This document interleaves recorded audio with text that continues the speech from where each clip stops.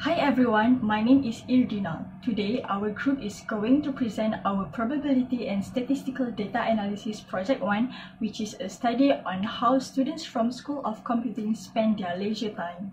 Students often do their assignments in the last minute, so our group would like to know what are the factors behind this issue. To find out about that, we first have to know which activities do the students actually do during their leisure time. To carry out these studies, we chose a sample of 80 students from School of Computing from the population of University Technology Malaysia Johor Bahru. And then we collected primary data from them by distributing a survey using Google Form.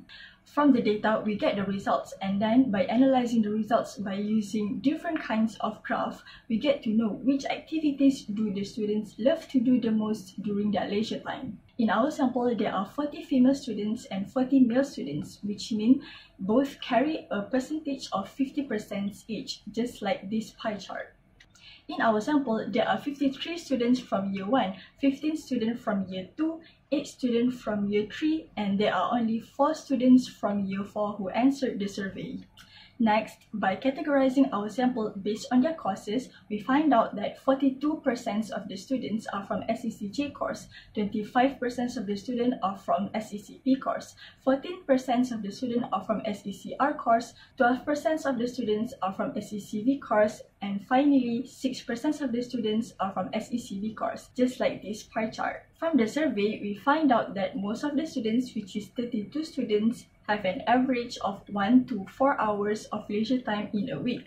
And then by calculating the mean, we get that on average, students from School of Computing have an average of 6.25 or 6 hours and 15 minutes of leisure time in a week. We can see that Year 1 has the highest leisure time in a week with mean 6.77 hours, while the lowest leisure time in a week is Year 4 with mean 4.0 hours. In my opinion, Year 4 has the lowest leisure time in a week because they have to do final year project and maybe some of them has to do the industrial training.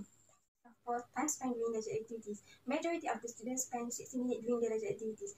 The mean value for time spent is 141 minutes. We can see that the difference between the mean and the majority students spend their time. This is because some students answered 360 minutes for doing leisure activities, so we consider this as an outlier. So the mean value will be affected because there is an existence of an outlier. For money spent for leisure activity, majority of the students spend between 0 to 40 minutes for doing their leisure activities. But since the value above 70 is an outlier, so the mean cannot be used to describe this simple. The best to describe this data is median, which is 18.50. For money spent versus gender, we can see that the median for the female is a bit higher than male. This indicates that the female are most likely to spend more money compared than male. For number of people to spend their leisure time with, majority of the students spend their time with 0 to 3 people, and the mean for the graph is 2, which means the average people spend their time is with 2 people. Level of likeliness to do sport versus course. For course SECB, SECR, and SECV, the graph is skewed to the right, which means the majority of students from those courses are less likely to do sport, while the students for course SECJ and SECP are more likely to do sport since it has the highest value of mean, which is 2.57 and 2.25 respectively. Hi, good afternoon. My name is Aliah.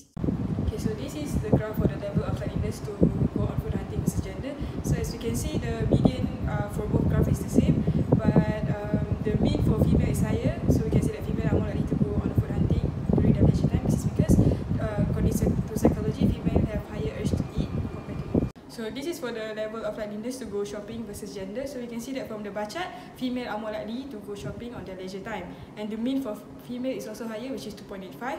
Okay, because according to psychology, female tends to feel the need to grab the best deal and show it off to others, whereas males don't. The level of likeliness to tidy up personal things versus gender, we can see that the median for male and female are the same, but the interquartile range for female is lesser, which shows that the values for female are less dispersed. So we can see that female are more likely to tidy up personal things.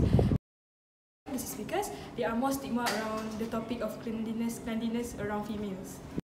Okay, so this is for the level of likeliness to do education activities versus year. As we can see from the graph, Year 3 recorded the highest median, which is 4, and the lowest is Year 2 with only 2, the median. So we can say that Year 3 has the highest likeliness to do education activities compared to the other years.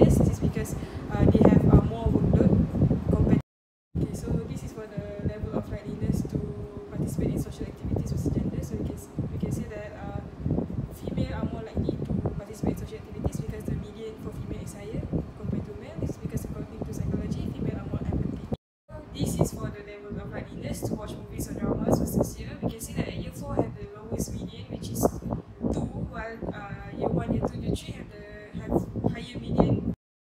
So we can say that year 1 and year 2 and year 3 are more likely to watch dramas compared to year 4. This is because maybe year 4 are more busy with their internship and their final year project. Thank you. Hi, I'm Mirza Sabrina. I will continue to present the last part of this project. The red bar on the graph, which represent not at all scale by female, is lower than male. Therefore, I can conclude that female tend to visit their family or friends during their free time compared to male. Based on the graph, all 4 graphs are skewed to the left and the median value are close. This indicates that generally, all students really love to surf internet during their free time. From the graph, all students from different courses has the highest value on not at all likely scale. Roughly, this indicates that most of students do not usually visit art gallery or museum during their leisure time. Based on the graph of likeliness to go through versus year of study, year 2 students recorded the biggest value of median, while the others score the same value, which is 2. This indicates that year 2 students are most likely to go for a trip during their leisure time compared to other year. All the graphs of each year are skewed to the left. This indicates that students are very likely to spend their leisure time sleeping or resting. From this survey, we can know that most of students has their leisure time between 0 to 8 hours per week. Students from year 1 has the highest average leisure time a week, which roughly 7 hours, and year 4 has the lowest, which is 4 hours. The result is different between each year because I believe each year has their own respective project or work has to complete. In conclusion, everything depends on how good the student manage their time, especially between education and entertainment. That's all from our group. Thank you.